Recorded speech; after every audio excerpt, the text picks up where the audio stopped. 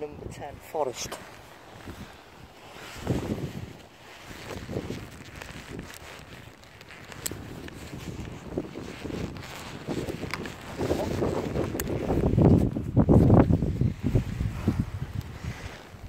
This is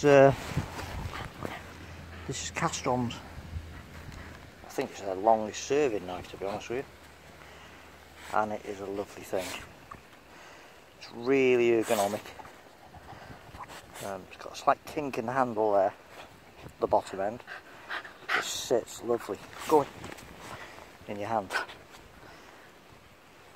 think the blade's 9.5 centimetres long. It's about 4 inches, something like that. And it's a lovely balanced thing, really, really nicely balanced knife. It's got a really thick blade on it, and I went for the high carbon tool steel version. They do it in stainless, but I prefer the tool steel one. I think it's harder, and I also think it keeps the edges better in general. It's just got really, really good. There's like a finger groove there. It just falls into the hand. Look at the way that contoured. It's like slightly faster at the top, slopes in there, and then kicks out again at the bottom. It's got 2 inserts either side of the scales. I went for the curly birch scales, brass bolsters, full tang. Really, really nice knife. Just balances so well. They do it in a full grind, but I went for the Scandi grind because I wanted a knife that's more of a general purpose woodsman's knife as well. I've got a dedicated gutting knife, but I just wanted something that's a bit more, you know, nicely balanced. But I have no doubt it will make a good gutting knife too. This is the sheath, really good quality, dead heavy, thick leather, nicely finished. Drainage hole in the bottom for any guts or muck that you get on the blade or any water to run out. It's really nice. I bought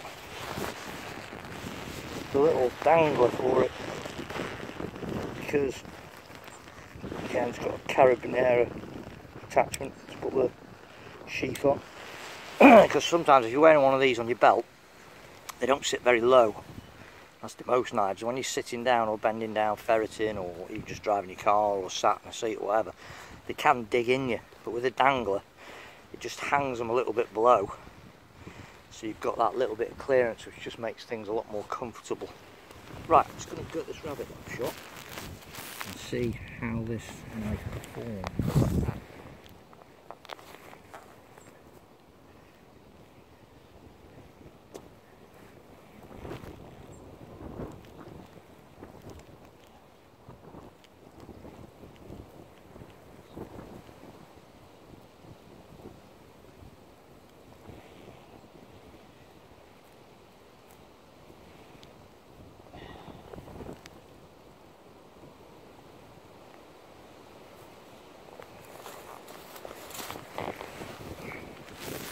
Well,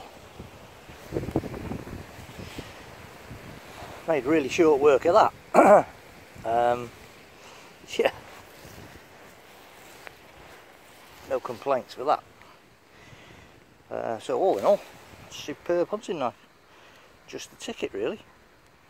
The only thing with these high carbon steel blades is obviously they do take a bit more care and looking after than a stainless. You have to clean them after every while. Lightly wax them with olive oil or a wax, and stops them going rusty, otherwise they will rust and they will tarnish, which isn't ideal. But all in all, it's a great knife. Watch my other videos. Thank you very much.